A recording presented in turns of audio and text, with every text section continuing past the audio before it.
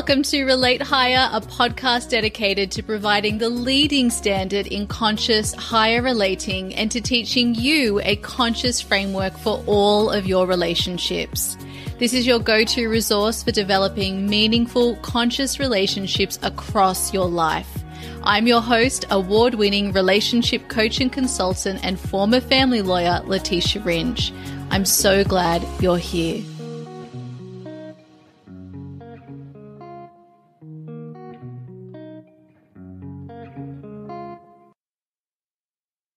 Welcome back to the podcast. Today is part 2 of our 2-part series on the 12 conscious relationship principles. In the previous episode, we went through part 1, which were the first 6 conscious relationship principles. These are the principles that work in building conscious, healthy, secure, successful relationships across your life. When you embody these principles, all 12 of them, as well as the first 6 we went through in the previous episode, you will see huge changes in your enjoyment of your relationships and also in the success that you experience, because these principles are really helping you to not only enhance your connection with other people, but also increase your consciousness. And that is what the ultimate goal of all of our lives is to be more aware, more conscious, more intentional, more loving with the way we're living our lives. And this is what is available to all of us in every single moment, whether we are aware of it or not. That is really the truth of our existence. All of our fears, all of our protective patterns, all of our doubt, all of the ways we close off to love, to connection. This all comes from made up stories that we have been conditioned to believe through our body and our mind throughout our lifetimes. And through stepping into conscious, higher relating, you get to go back to your truth, which was, as you can imagine, when you were born as a little baby, you were so open to love. You were so innocent. There was no need for protection. You were there innocently taking in everyone who came into your life. And we want to get back to a place that is very similar to that state, with healthy boundaries, of course. And that's what these principles are also helping you to create. Healthy boundaries that come from a place of love for yourself, as well as love and respect of the other people in your life. So without further ado, let's talk about the final 6 in our 12 conscious relationship principles. As a quick summary, the first 6 principles I shared in the previous episode were as follows. Conscious relationships support both you and the other person in the relationship with your personal development. That is really the point. Through being in conscious relationship with each other, you become a mirror to each other, and you hold a perspective for the other person that they're unable to see just on their own. You also provide an environment of security, which allows us to take greater risks, which allows us to more deeply know and understand ourselves. And so our relationships become a container for our personal development. Secondly, our relationships also become a place where we practice radical honesty with ourselves and with the other people we're relating to. This is so powerful because the more honest you are with yourself and with others, you're able to actually relate from a place of authenticity. And this is what we are all deeply desiring. When we desire to feel more seen and heard and deeply known, radical honesty is the way we get there. And that is what a conscious relationship is enabling. You will learn how to meet truth in a given moment and allow deeper truths to be revealed. Because when we're honest about how we're feeling, what needs to be expressed in a given moment, this allows us to access deeper truths within us. Now, the third principle was that a conscious relationship, also allows both parties to lean into seeking to understand, both themselves and the other person. So in every moment, we're asking ourselves, am I leaning in and seeking to understand myself and this other person here? Or am I judging? Am I seeking to respond, to convince? Am I seeking to assume? Instead, we're learning how to be innocent. We're learning how to meet ourselves and the other person from this state of innocence so that we can receive the honesty that is being expressed in that moment, which allows the fourth principle, which is about feeling seen and witnessed. Or you might refer to this as seen and heard. One of the top desires in relationships across friendship, family, professional relationships, and of course, romantic relationships is that we want to feel more seen and known by the other person in the relationship.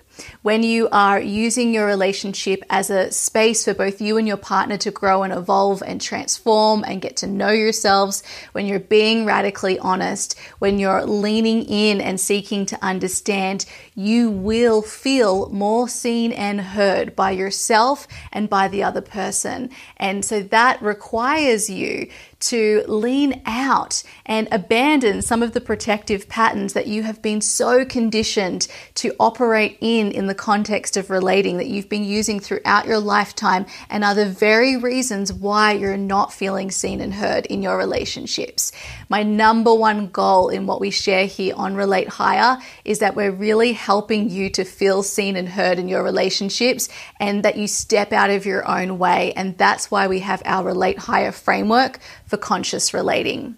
Okay, the fifth principle was that you then allow deeper truths to be revealed. So through embodying those first four principles, you will allow yourself to become aware of deeper truths that you're not even aware of right now, and that wouldn't be known to you if you were not in the context of conscious relating. Because when you're in a relationship with another person, it expands your perspective of yourself. You learn from each other, you're more clearly able to see yourself. And through the process of expressing and being witnessed by another person, in that expression, you will access deeper truths within you. And you'll wonder, I didn't even know that this was something that I desired, or didn't know that this is what I truly felt or wanted here. And it's only been made possible because of that conscious relationship, which, by the way, is what every coaching relationship is giving you.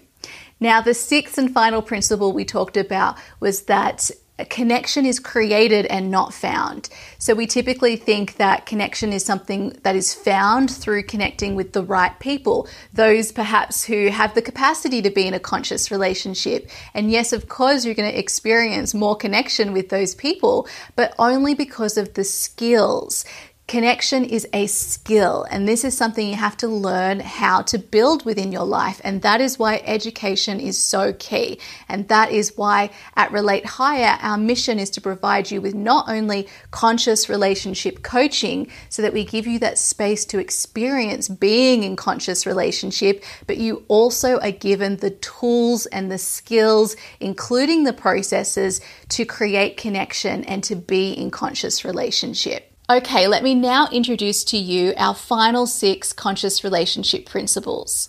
Conscious relationship principle number 7 is that a conscious relationship becomes a space for you to move closer to unconditional love.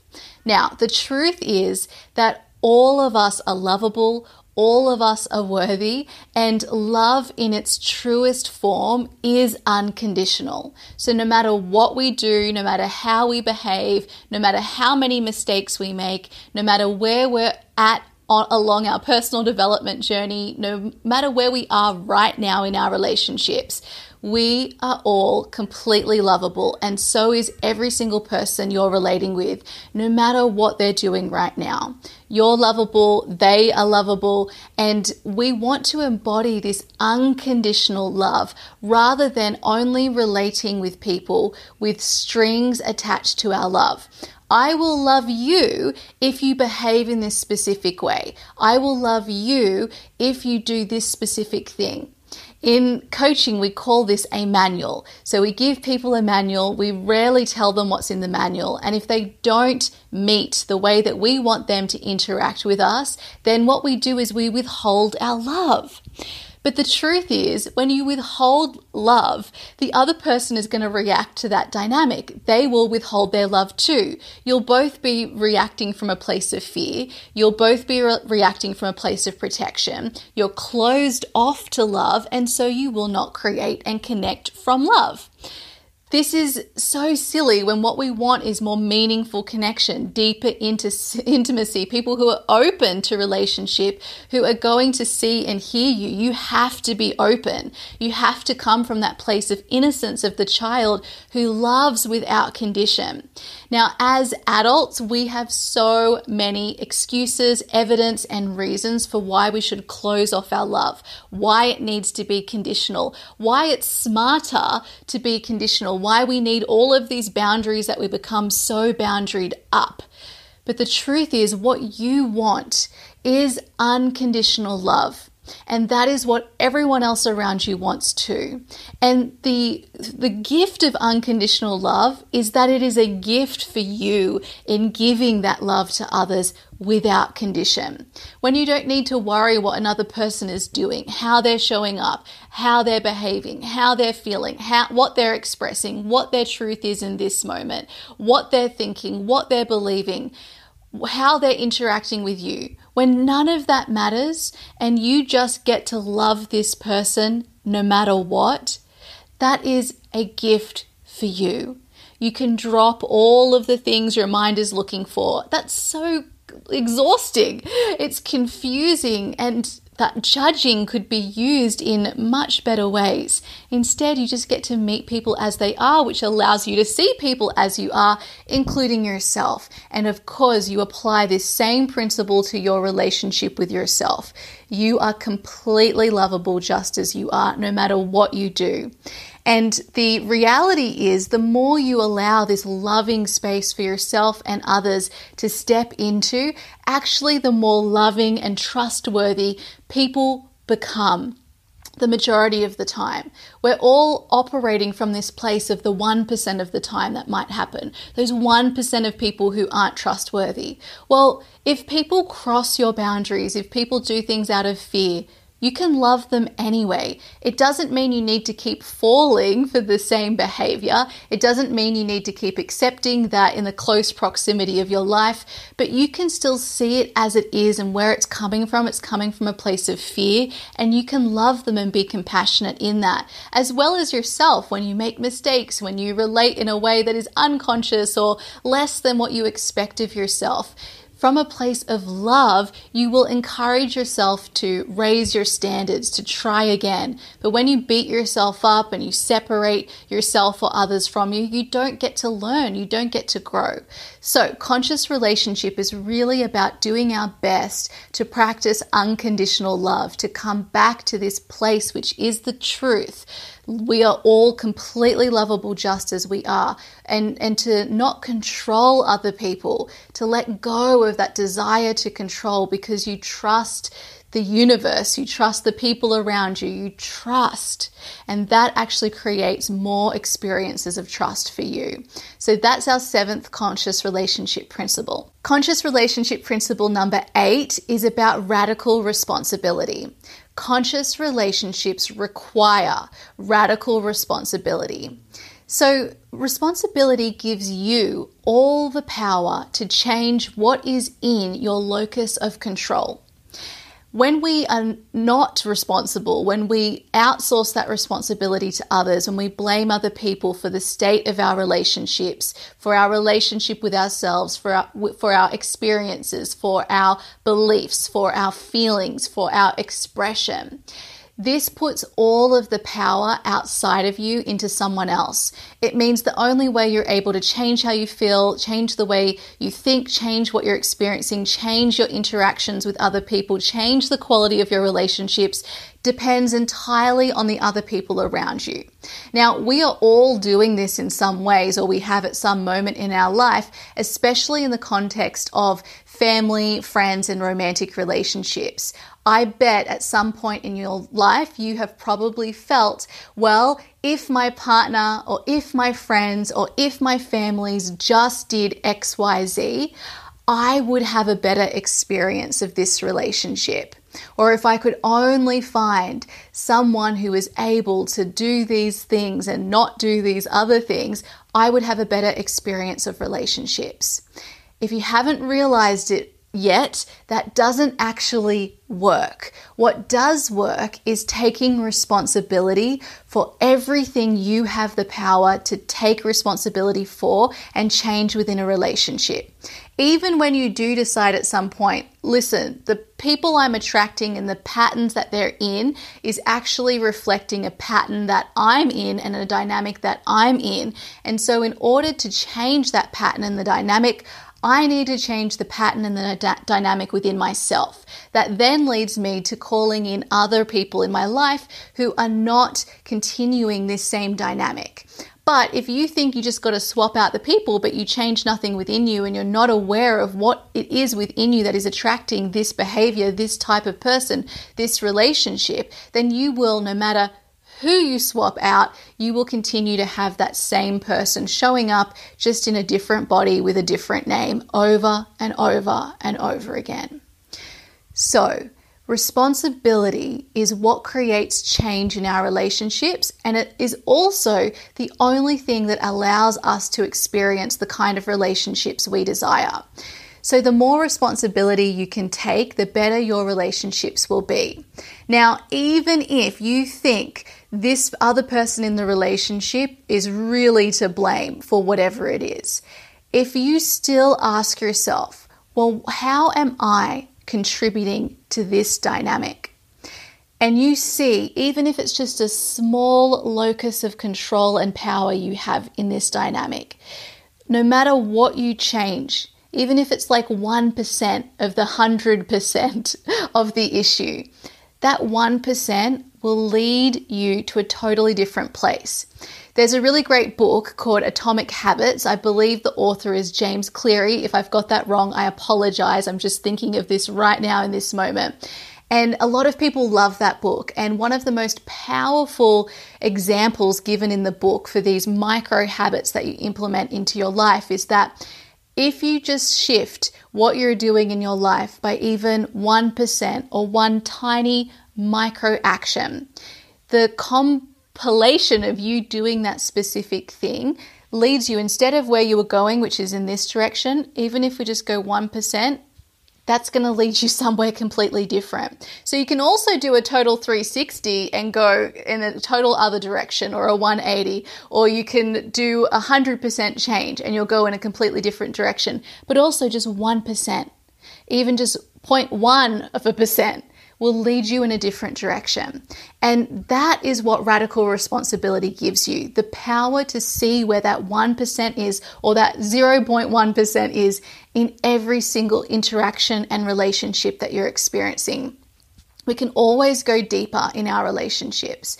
And the way you actually create better experiences is through this radical responsibility. Now, when you're practicing conscious relationship with another person in whatever area of your life, and they are showing up with radical responsibility, you will have incredible relationships because you're both taking responsibility for what you can contribute to the relationship, which means you're cleaning up all of the ick, all of the muck, all of the stuff that is coming from this lower unconscious place that is getting in the way of you both experiencing this space for unconditional love and mirroring of one another. So radical responsibility is one of the key principles of a conscious relationship, and that's what you'll be learning how to embody through moving through this Relate Higher process and the conscious relationship framework that I'm teaching you here on the podcast. Okay, conscious relationship principle number 9 is about collaboration. So conscious relationship allows both you and the other person or people that you are in relationship with to come into a place of collaboration together. Now, if you have an intention and the other person has an intention, and you both are aware of what those intentions are in your relationship, and you bring both of your creative, responsible, manifesting power and energy together to create those intentions, you become an unstoppable force. This is why whenever any of you have experienced the power of a group that is brought together by a specific purpose, what you're able to create together when you commit to that purpose is something that goes beyond what any individual could create. And this is why constantly when we talk about businesses and babies and projects, we're talking about the power of working together with other people and as a team, because we can't do it all alone. And when people come together to support a common cause, you then become aware of other possibilities, other ideas that just weren't there to begin with, because it is your consciousness, the other person's consciousness, and whoever else is in the relationship coming together that creates this group consciousness, that creates a collaborative energy that allows a new possibility to be revealed.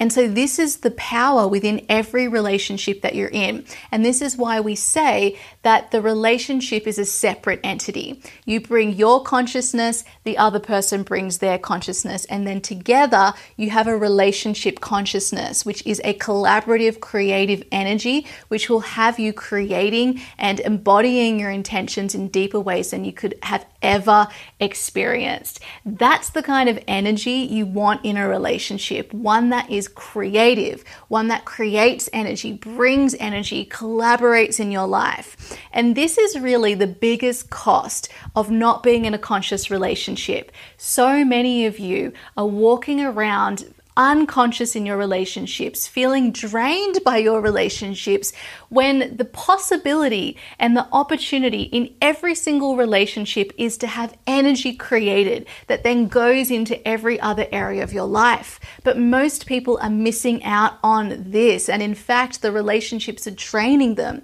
They're feeling unfulfilled or apathetic when you should be creating energy in your relationships, and that's what conscious relationship is all about. Conscious relationship principle number 10 is that a conscious relationship provides you with security. Now, when we feel secure because you and the other person have made a commitment to each other to see out specific intentions, this allows both of you to relax into the container of the relationship.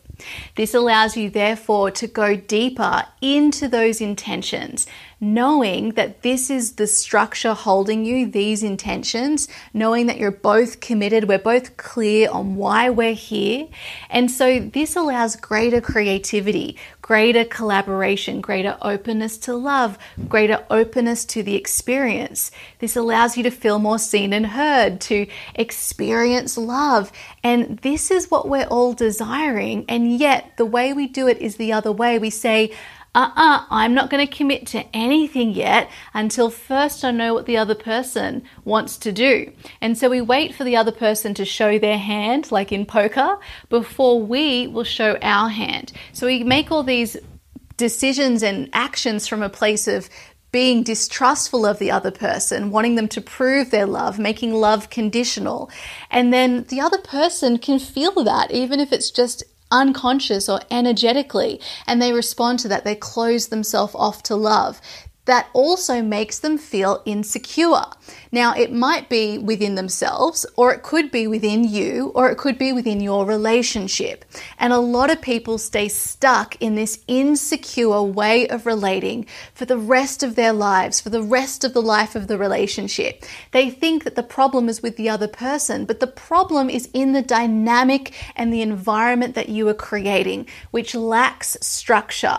It lacks the masculine creative energy that every single project, creation, human being needs within them. The structure, the container, what is holding you. That is what commitment is. And commitment, as well as responsibility, is one of the parts of our masculine creative energy that we all have. Every single thing in life needs masculine and feminine creative energy. This is just what it's called and how it's known. It has nothing to do with gender. It's about energy and two different kinds of energy that come together to create. Well, commitment is part of masculine energy, and it is essential for security. Now, also being radically responsible, practicing unconditional love, seeking to understand, allowing truth to be revealed, all of this allows another person to feel safe around you, especially radical honesty. When a person knows what they're going to get from the person in front of them, even if they don't necessarily like what they have to say, they feel more secure because they know they're getting truth rather than this closed off pretend to people please, even if it's for what we think is a good purpose. Even if we're trying to manipulate someone just because we want them to feel better, people can feel that inauthenticity within you and they don't feel safe and secure. So what we're learning how to do in conscious relationship is create an environment of security. No matter what our attachment style is, I know attachment styles are very hot at the moment, but a problem that I'm seeing in attachment styles is that people make them an identity. And it actually depends. Some people you interact with will put you in a specific attachment style and others won't. Why? Well, it's about this conscious, secure environment that can be created, which allows both of you to feel secure, no matter what your predominant attachment style is. So through this conscious commitment, these intentions we create together, the conscious relationship container that I'm going to teach you, you are able to step into security. Now, when you feel secure, you're able to go deeper into the relationship, deeper into love, deeper into collaboration. And it actually allows you to take more risks, to be more creative, to be more independent in the rest of your life because of the relationship. So many people have been sold that we need to be more independent rather than being dependent in any way, and definitely not codependent within our relationships. But actually what conscious relationship is teaching you is how to open yourself up to other people and stop being so independent so that you can actually, in the places that need you to be independent, go out and be more independent in those specific areas. But it is because of your openness and your ability to rely on others, to allow people in, to be dependent where that is helpful, that allows you to be more independent in other areas of life. Okay, this brings me to conscious relationship principle number 11, which is all about interdependence. Interdependence is really the ultimate goal rather than independence or dependence of a relationship. Now, the way we get to being interdependent is when we allow ourselves to experience both dependency and also independence. And this is what a conscious relationship is allowing you within this secure, safe environment. You are learning how to allow yourself to rely on another person. You're also allowing yourself to rely more on yourself, which allows you to feel more independent. When you feel witnessed by another person, unconditionally loved by another person, or when you feel witnessed and unconditionally loved by yourself, that allows you to feel safer to rely on yourself and others, as well as to practice independence in the places which you need to practice independence. For instance, in a relationship, you can't both be doing the same thing all of the time. That would be silly. Let's think about this in the context of a business. If I was doing the same thing as every other person in my business, that would be a really inefficient business. However, if I am in my zone of genius, which is perhaps what I'm best at, or perhaps, which is a better way I think to look at your zone of genius, it's what you're really good at and you actually really enjoy. When you're in that place within your relationships, and so are the other people in the way that we contribute, and sometimes it won't be the thing that lights us up the most or the thing we're the best at, but we don't mind doing it. And we're all contributing in different ways. This allows us to have a wider span of what we're actually feeding into the relationship, rather than it being tit for tat, or we only get these things because these are the things we're all equally doing. That comes from a place of fear and protection rather than from a place of unconditional love, and it's not sustainable because you and the other people don't want to be contributing in that way. So interdependence is about being both independent and dependent and learning how to have a healthy relationship with both of these. And it supports you then to show up with interdependence, where you and the other person can both be yourselves. You can be independent, you can be different people, And you can also be more interdependent because you show up and are dependent on one another in the ways that matter and also independent in the ways that matter too. Okay, our 12th and final principle for a conscious relationship is that a conscious relationship ultimately helps you and the other person or people in the relationship to elevate your consciousness. And as I mentioned earlier in the episode, that is really one of the primary goals of our lifetime. We are all here to become more conscious, more aware of the truth, of life, of living, which is all about love, which is all about abundance, which is all about we all have a right to be here, that we are being supported wherever we go. Life supports us, the universe supports us, other people support us. We can open to life, we can open to love, because all of the fear, all of the concern, all of the worries, everything that comes from that fear place is an illusion. It is conditioning. It's not true. It's not really there. And so you're responding from this made up place rather than allowing yourself to experience what is possible in this life and see all of the possibilities around you. Conscious relationship supports you to increase your consciousness, which allows you a better experience of love across your relationships as well as throughout your life. Okay, my beautiful friends, so they are the 12 conscious relationship principles. I hope you've enjoyed learning how conscious relationships support your relationships and your life as a whole, and also what these 12 principles are, so that you can start choosing one maybe once a month to pick, to embody, to ponder, to meditate on, to practice, and you will see how these will support your relationships to transform. I'll see you in our next episode. Goodbye.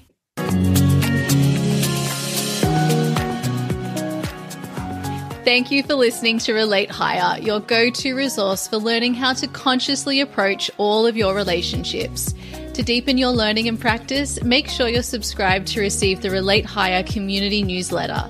This is a weekly newsletter sent to you every Monday, providing further coaching and education to support your relationships. Subscribe at relatehigher.com/community. And if you haven't yet left a 5-star review for the podcast, we ask that you please do that now so that this podcast can reach other listeners who also want to learn and practice conscious higher relating. Because remember, the more people who learn, the better relationships we all enjoy.